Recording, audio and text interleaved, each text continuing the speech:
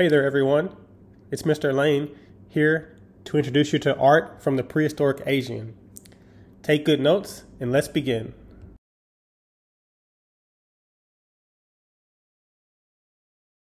Here's a trailer for the movie Troy, which is based on the culture that we will be studying.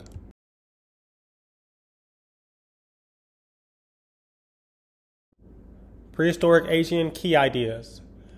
The Cycladic civilization is known for producing small, geometric, figurative statues. The Minoans are known for complex palace architecture, and the Mycenaeans are known for citadels and vaulting techniques.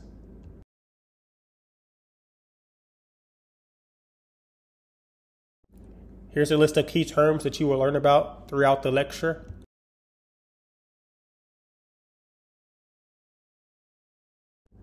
Here are the 5 artworks that we will study.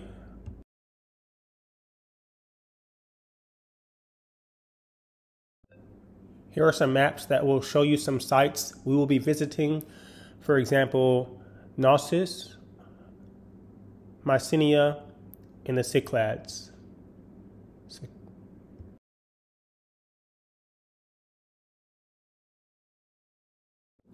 Before the Greeks, there were the Minoans and the Mycenaeans. The prehistoric Aegean can be divided into 3 periods. The early Cycladic art from 3000 to 2000 BCE, which is the same time as Old Kingdom Egypt. The late Minoan art, 2000 to 1400 BCE, which is the same time as New Kingdom Egypt. And finally, the Mycenaean late Helladic art, 1400 to 1200 BCE, which comprises mainland Greece.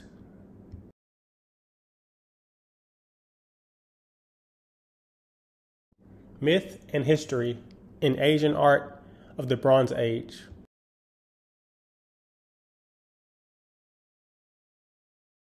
This is text from Homer's Iliad, the first great work of Greek literature. Feel free to read over this.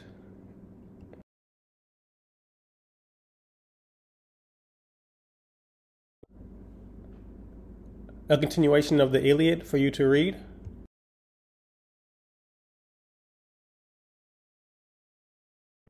The Aegean Age. This term emphasizes the geographical distribution of the cultures defined by the Aegean Sea, specifically the mainland that is today modern Greece, including the Peloponnesian Peninsula, the islands of the Cyclades, the islands of Crete, and the coastal lands of Asia Minor.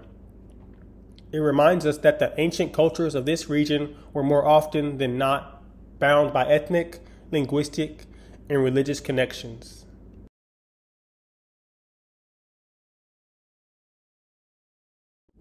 Early Cycladic sculptures created marble figurines for placement in graves to accompany the dead into the afterlife.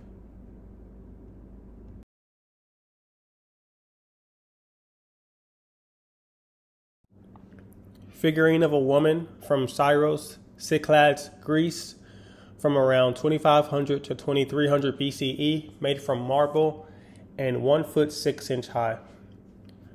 Schematic is a term that represents something simplified or symbolic, a form that is simplified or symbolic. Here you see large, simple, triangular shapes that dominate this sculpture.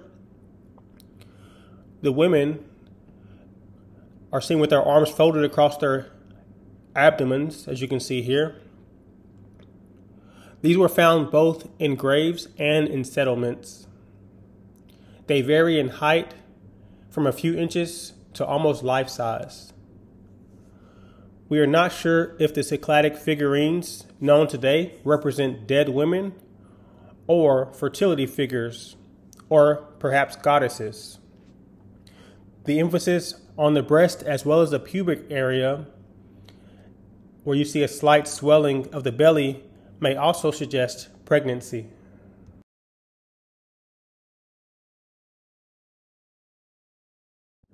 Male lyre player from Kairos, Cyclades, Greece, from around 2700 to 2500 BCE, made from marble and 9 inches high. The term Cycladic means from small islands. This again was carved out of marble. The function possibly was to play music for the deceased in the afterlife, because it was found in grave sites laid next to the dead. This is one of the more elaborate male figures, and most male figures, not females, were found with instruments. We're going to also describe this using the term schematized, where you see the flat planes, again simplified. Very geometric shapes. You see a harp, a duck, bill ornaments as decoration on the harp. And this one, if you can notice, is very small, only 9 inches, and it may have been painted.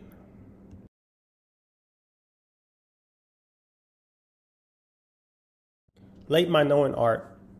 The Minoans construct large administrative complexes with extensive fresco decoration during the Second New Palace period on Crete.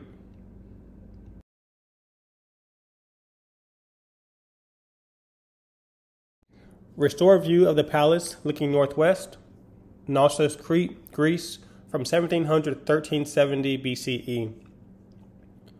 This palace is connected with a mythological story. There was a queen who slept with a bull sent by Zeus, and they gave birth to what is known as a minotaur, a creature half man, half bull.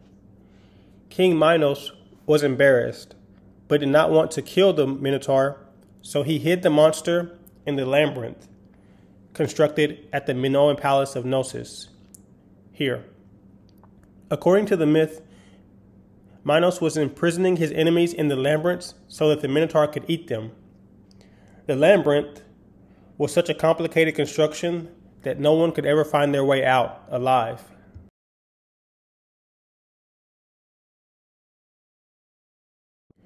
Here's a plan of the palace at Knossos, and as you can see, it is complex and complicated. It had around 10 shrines, 5 theaters, elevated perhaps to 3 or more levels depending on the terrain.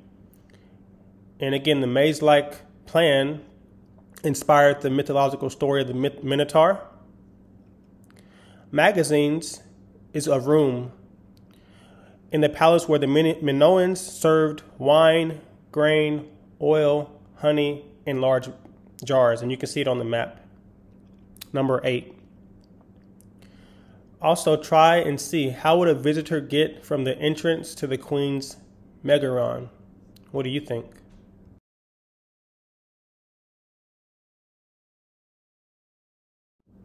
Stairwell in the residential quarter of the palace at Knossos, Crete, Greece, 1700 to 1370 BCE. Here you see a restored version. The painted wood columns, which Arthur Evans restored in cement at Knossos, have distinctive capitals and shafts. The Minoan columns taper from top to bottom, the opposite of Egyptian and Greek columns.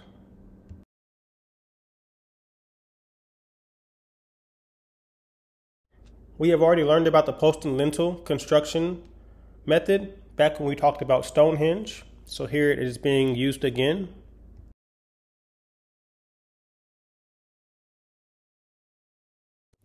Bull leaping from the palace at Knossos, Crete, Greece, 1500 BCE, fresco, 2 feet 8 inches high, including the border.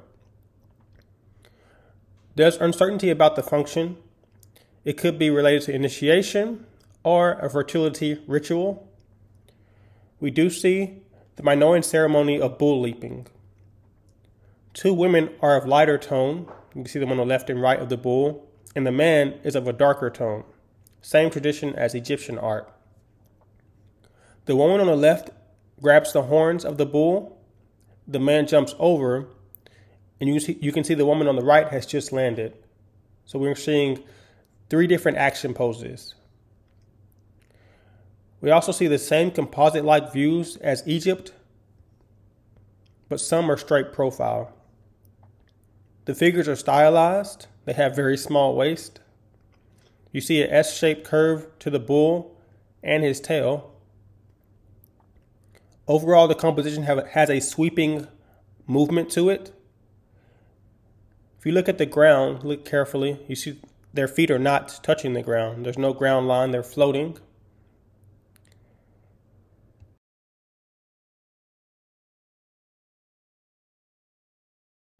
Mural paintings adorn the palaces at Knossos. Here we're going to look at a little bit closer detail of the fresco. The Minoans coated the rough fabric of their rubble walls with a fine white lime plaster and were apparently the first to use true fresco. That's a method in which the painter applies the pigments to the wall while the plaster is still wet. They apply wet plaster and then they apply pigment on top of the wet plaster. The color consequently becomes chemically bonded to the plaster after it dries, and it becomes permanent. The Minoan painters therefore had to execute their work rapidly, in contrast to Egyptian practices, which permitted slower, more deliberate work.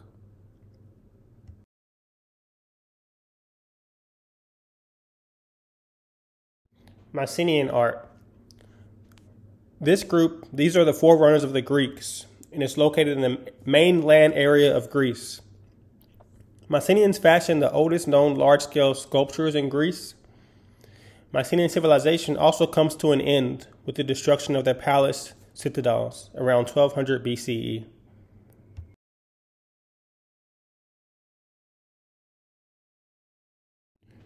Minoan and Mycenaean, neighbors or monsters. The Mycenaeans described their neighbor just across the sea as a monstrous minotaur.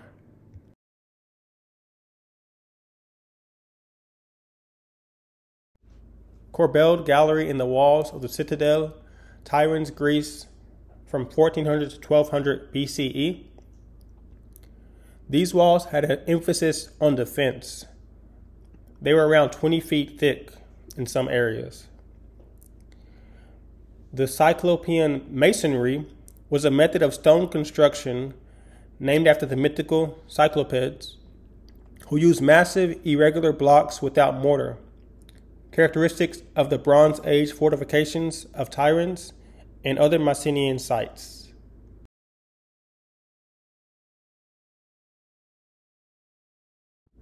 Corbelled arch. The vault is held in place only by the weight of the blocks, often several tons on top of each other, by the smaller stones used as wedges, and by the clay filling some of the empty spaces.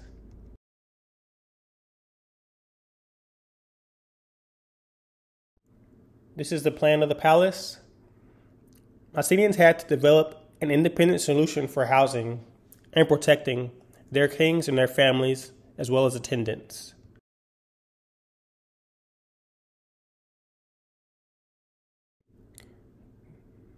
Drawing of the Megaron at Tiryns. The most important element in the palace plan was the Megaron, known as a reception hall or throne room. It's where the Mycenaean king would reside.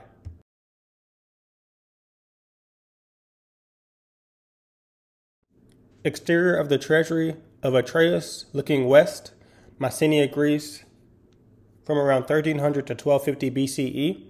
There are three definitions for us to define.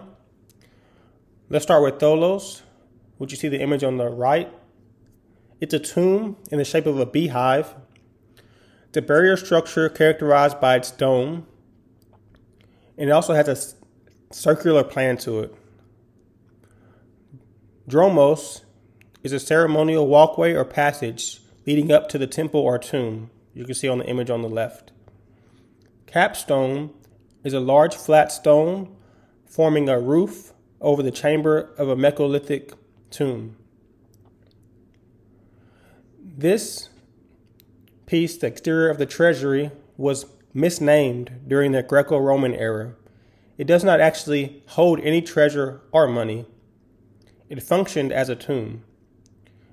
It has a long entranceway, as you can see, the dromos. It has corbel vault interior. It was one of the larger largest interior domed spaces until the Romans. And you can see it has very precise cutting of the stones.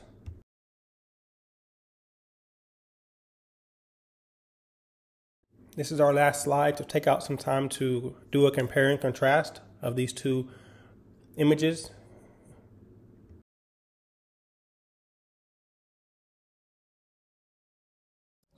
Thanks for watching, everyone.